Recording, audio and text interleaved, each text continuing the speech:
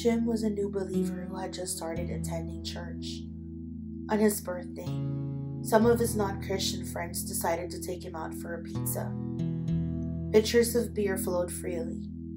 Jim didn't think a couple of drinks would matter.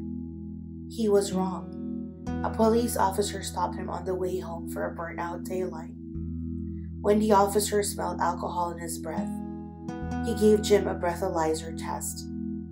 Jim soon found himself downtown, booked for a DUI. He felt so ashamed and unworthy.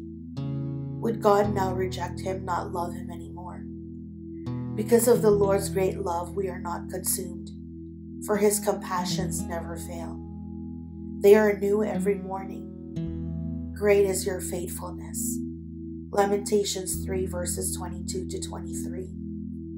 Each morning is a type and shadow of God's eternal love, a reminder of his faithfulness and mercy.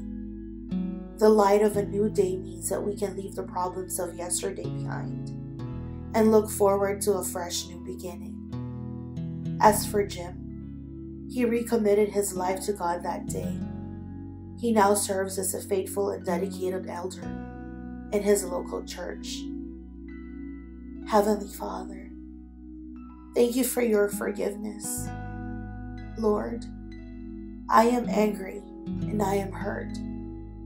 This person did something to me and I cannot imagine why. I feel so betrayed. And I know you say that I should forgive, but I don't know how.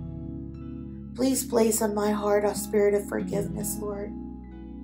Help my heart and mind embrace it. In Jesus' name I pray.